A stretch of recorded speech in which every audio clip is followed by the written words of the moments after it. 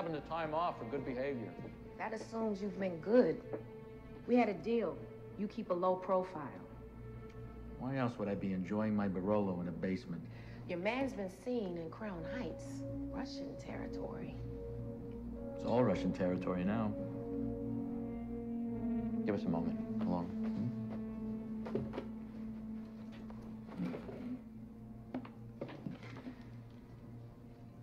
Thank you for helping my boss.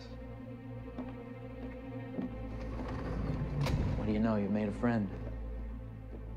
Speaking of, I can't help but notice that I haven't received a visit from Harold or John. Haven't told them yet, have you? Afraid they'd object to our little deal? There's no deal. Okay, I had no choice. If I put you back in prison, someone, cops or the Russians, would have killed you sooner or later. I need a name.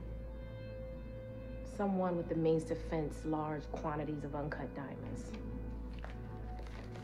If someone is interested in such a transaction, they'd have to connect with a mobile fence. And I can think of an unscrupulous Russian by the name of Maxim, presently operating out of a pawn shop in the Flatiron district. Careful. This is dangerous business, detective. It's officer now. Such a shame. I hate seeing talent go to waste. I could take care of HR and the Russians permanently.